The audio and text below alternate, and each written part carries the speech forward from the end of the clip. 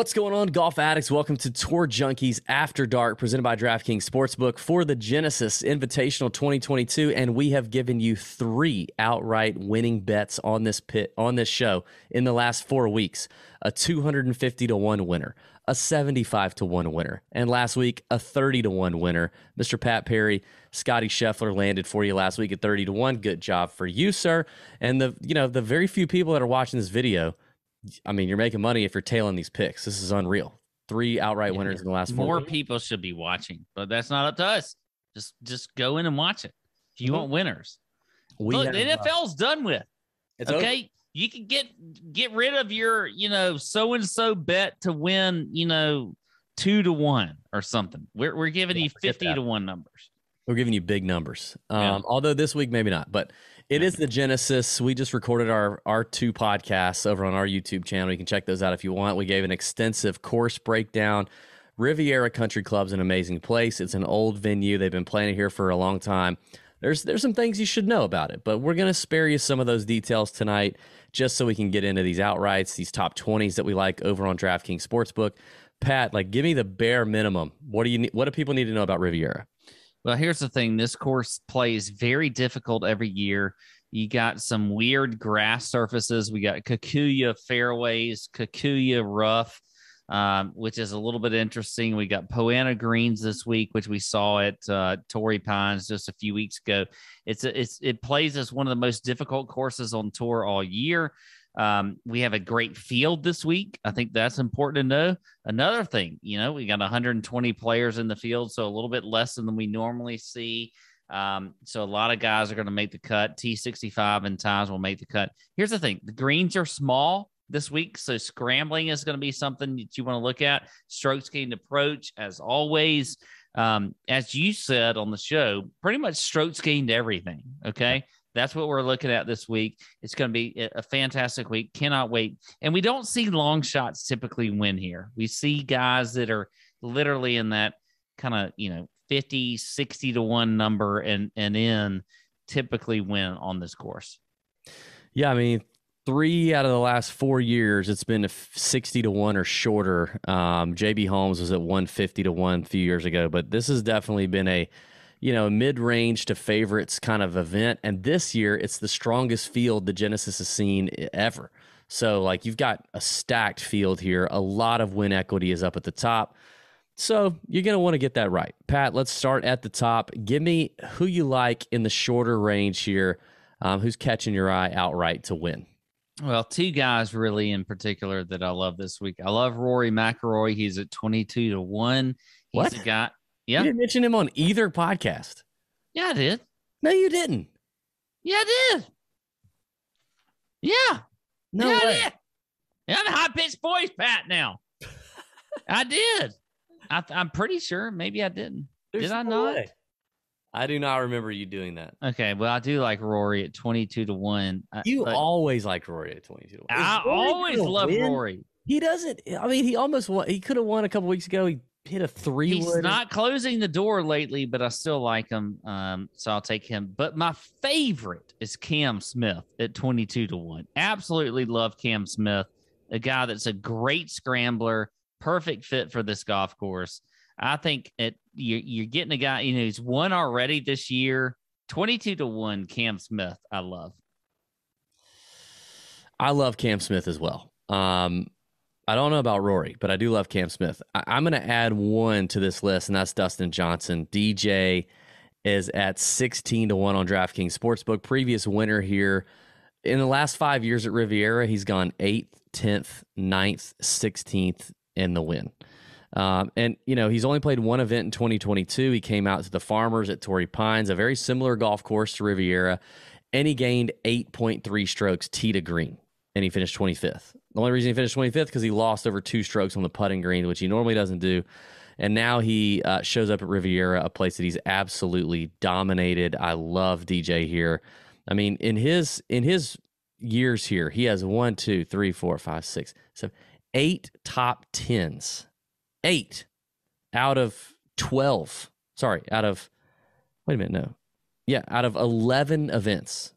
8 He loves this place. Riviera is built for him, 16 to 1. I don't love it any shorter because I don't like betting golf numbers shorter than that, but 16 to 1, DJ, I'll take it. I like the Cam Smith bet as well. Then I kind of take a big leap into this mid-range. Actually, sorry, no, one more. We should talk about Willie Zalatoris. Willie Zalatoris is at 28 to 1 right now on DraftKings. He's catching a lot of steam on DraftKings, right? I think he opened around 35 to 1 on DK and other books. And then he went down to 31 to 30. Now he's at 28. If you can still get him at 28, I think it's worth taking at 28. I think, depending on your appetite as a bettor, you could take him at 25. But I probably wouldn't go much shorter than that. Will Zalatoris still looking for his first PGA Tour win, has some experience at Riviera despite not competing in a necessarily PGA Tour event at Riviera. But last year he did. I'm sorry. He finished 15th in his first year, but he also played here in college. Zalatoris is just, he's a West Coast kid. He loves POA. It's like the only surface that he does anything decent on in terms of putting. Finished runner-up at the Farmers, 6th at the American Express in his only 2 events in 2022. He's gained 18 strokes tee to green in 2 events. That is really freaking good. If he can just not lose strokes putting this week, he could possibly run away with it. He's that good. So Will Zalatoris is one to watch. And then after that, I kind of take a big leap in terms of the betting odds. So tell me, anybody else you got in this mid-range or short range? Well, a couple of guys that I'll mention here in this mid to short range. I like Sam Burns. We're getting him at 40 to 1 this week. I mean, he almost won this golf tournament last year. Yeah.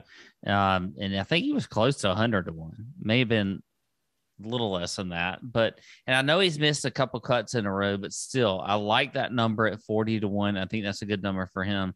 And then also Adam Scott is 45 to 1. Won here a few years ago. He's just, I think he's just does he drink from the fountain of youth? Because I don't think Adam Scott's getting any older. Like some of these guys that are his age, I feel like they show their age, but he never shows it. So Adam Scott, I think, is a good bet there at 45 to 1 also. And he's been playing well recently. So I like him also. He's starting to get some gray in the hair, I think. But yeah, I don't mind Adam Scott. Don't mind that play at all. I will go in this mid-range. I'm going to go with Mark Leishman, the Australian who has a good record here at Riviera, loves this place, on record saying he loves this place. You mentioned some strange grasses and stuff here, the Kikuyu fairways and rough, which is familiar to a lot of South Africans and Australians. Leishman's been playing well also this year, so 50 to 1, I like that.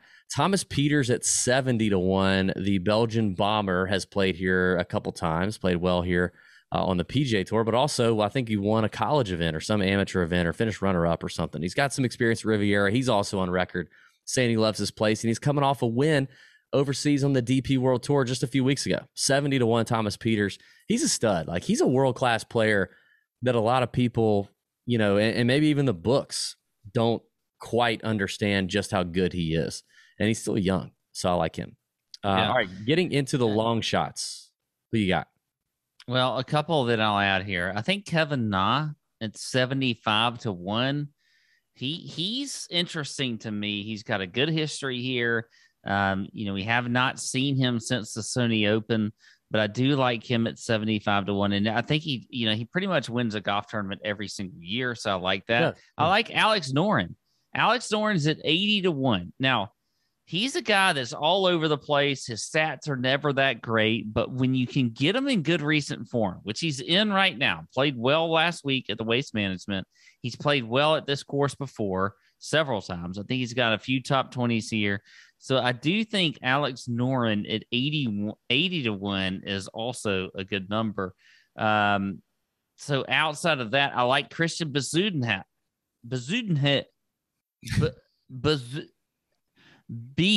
Seabez. I like Seabez at 100 to 1 also. He's another guy that I think is going to play well this week. So there you go.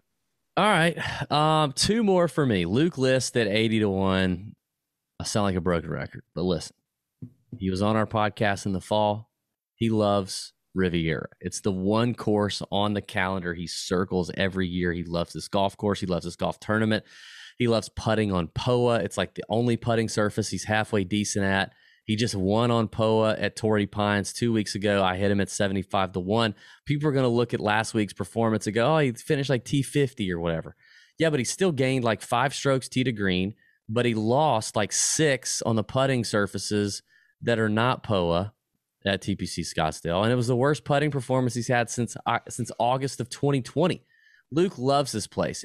I said this on our shows. If there is one more week for the entire year that you play Luke List, it is Riviera week at 80-1. I agree. This is when I'm done with him, though. The number is longer than probably because of the poor finish at Scottsdale, and I love that. I think that's great value. The last one I'll give you is Lonto Griffin at 90-1. Lonto has come in playing very well lately in 2022. He's known for playing well on tough courses, which is what you have here at Riviera. He finished 16th at Pebble Beach a few weeks ago, 30th at the Farmers, 3rd at the American Express. He's played here twice. 37th is first time out in 2020 and 26th last year. And that was really through great putting. The ball striking wasn't fantastic, but right now the ball striking is hot for Lonto Griffin at 90-1. He's a PGA Tour winner. He's won a tough field event as a PGA Tour in his PGA Tour career. So I think Lonto at 20-1 or at 90-1, sorry, is a great number. Yeah, I like that number. Okay, that's all I got. Top 20s. Give me some top. 20. You got any top 20s? You don't have any top 20s? I do. If you could just give me a second here. All right, I'll start. I think there's some value on a few of these top 20s. I mentioned List. He's at plus 250. I mentioned Peters, plus 230. Leash is plus 190. Taylor Gooch is plus 140. Great record here. Playing great. Had a crappy Sunday at the Waste Management. Had a chance to win the Waste Management going into Sunday. Coming off his first win at the RSM Classic in the fall. He's been playing solid. Now, he's played a lot of golf in 2022. So, I don't know if I feel as good about the outright number on Gooch as I do the top 20 number, but I like that at plus 140. And my boy Maverick McNeely, my West Coast kid, it's the last event of the West Coast. He knows he's got to eat, all right? He's plus 275. I'm not willing to bet him outright, as I have been in a lot of tournaments this year in this field, but I do think a top 20 is there for McNeely at plus 275. I'll take that one. All right. Well, I don't mind it. A few for me. Cameron Tringali is at a plus 250 as a top 20. Tringali, we all had a little bit of an injury scare with him at Pebble Beach, but he's a Cali guy. He's an Orange County guy. So He obviously has some experience here on this course. I like him at plus 250. I think that's a good number for him. Another, couple numbers here that I like also. Did you mention Lonto? I did. Yeah, I talked about him ad nauseum. Plus 275. Well, I mentioned him as an outright, but I do like him. I think it's a top 20 number, though. I think that's a great number. Plus 275. I like that as well. A couple more. Christian Bezudenhout, Seabez. He is 3-1, plus 300 as a top 20 number. I like that. And then, you know what? Carlos Ortiz. He's plus 400. A guy that has good history. I don't mind that. I like that. He's got good history here. He had, obviously had the hole-in-one last week, so everybody saw that, but he's been in some good recent form. Carlos Ortiz, plus 400 for a top 20. I like that number as well. There we go. There you have it. It's the outrights and top 20s for the Genesis Invitational 2022, presented by DK Sportsbook. Go ahead and give it a thumbs up, give it a like, give it a subscribe if you haven't already. Listen, we've hit 3 winners out of the last 4 weeks. Like, what are we doing? Like, watch the video. Every week we're here. It's like 15 minutes or less. We're dishing out winners. NFL's over. Golf season is about to peak. Let's get it. Have a great week. Come back next week. Yeah. After dark. See ya. Out.